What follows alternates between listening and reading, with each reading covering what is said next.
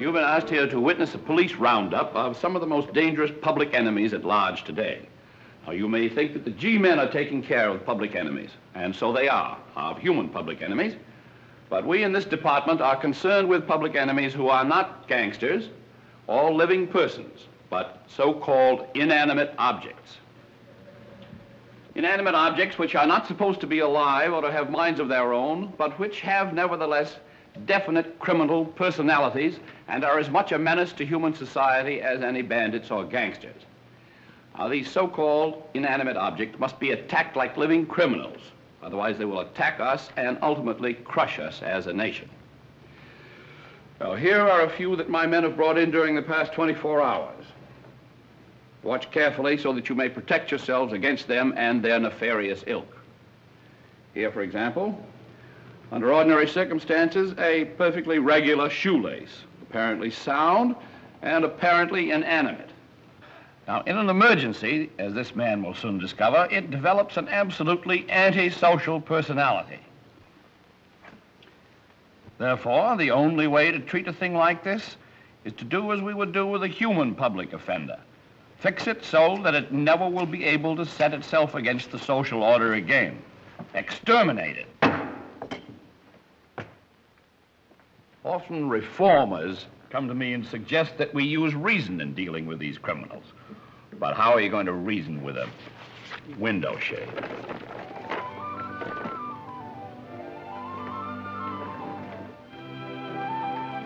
Now, all this man wants to do is to make the two shades even. Not very much to ask of an ordinary window shade, but now we see how the real character of the criminal is revealed.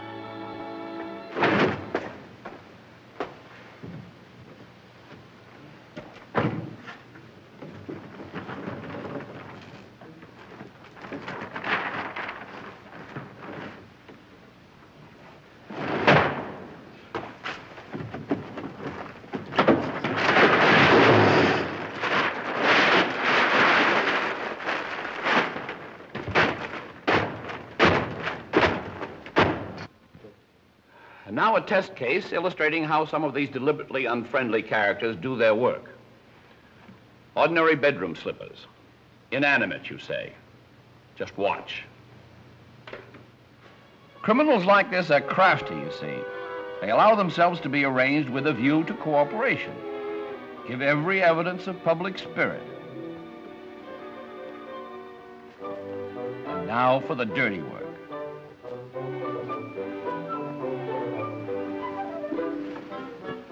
Ah, night prowlers.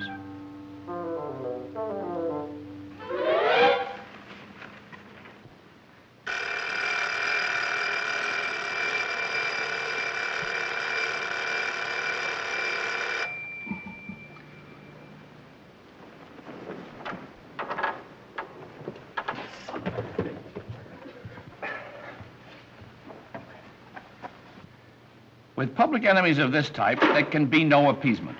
It's a case of war, total war, and halfway measures will not do. I want a policeman. Another vicious character who frequently works at night is the common handkerchief.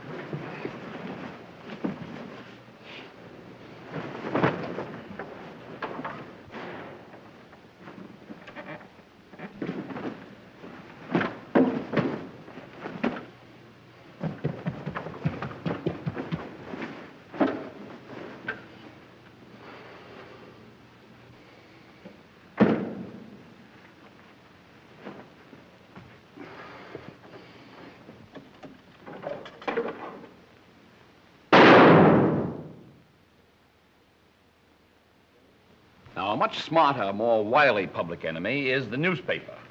Here we must match wits with wits, and the best that we can hope for is a draw. To speak of the newspaper as human in its maneuvers is understating the case, as you will see when we give this newspaper to a man and have him try to read it in a slight breeze. Now, the newspaper knows that the man is going to try to read it, and the newspaper has already mapped out its campaign to prevent the man from doing it. Very well, Mr. Newspaper. We call him Mr. Newspaper now. Later on, we'll think of some other names. Now, this man is obviously going about it in the wrong way. He's trying to turn to page 7. The newspaper knows he's trying to turn to page 7. He'll have a long gray beard before he gets to page 7 this way.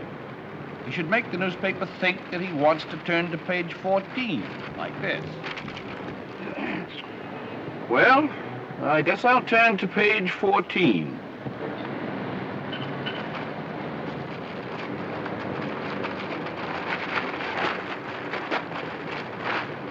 Well, this is a New York newspaper, and it's pretty wise to all the old tricks. A man will just have to use brute force. The only trouble with this method of attack is that by the time you've got the newspaper subdued, it's not fit for reading. Although violence may be used in dealing with characters like these, we on the inside have often found that violence may defeat its own purpose. As, for instance, in the case of this typewriter ribbon. Now, everyone knows how to put a typewriter ribbon in a typewriter, but only a student of the criminal mind knows how mean a personality the ribbon can have. Here is the personification of orneriness and cussedness.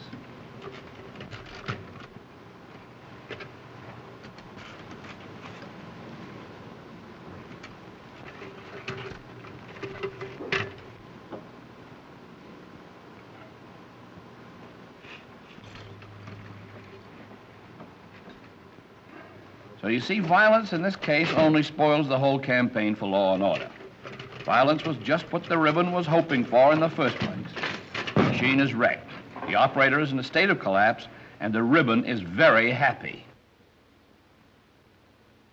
The use of violence against an inanimate public enemy may actually endanger human life, as, for instance, in the case of this dress tie here.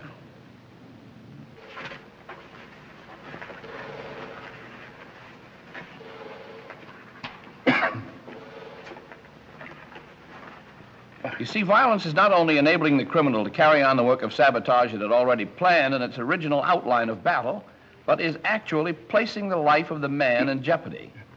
The best thing he can do is to yell for help.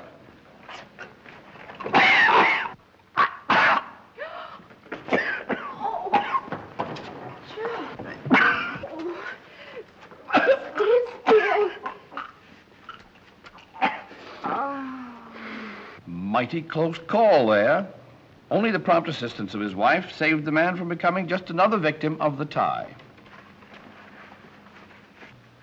So you've seen some of the dangerous enemies that my department has rounded up today. Enemies of society who will get us if we don't get them first. As is the custom in this department, we deal harshly with such characters. There's no compromise here, and we recommend the same course to you. Oh, Sweeney. Yes, Captain. Got some choice ones for you to hear today. Yeah. Give them the works. Here's a complaint for you to sign.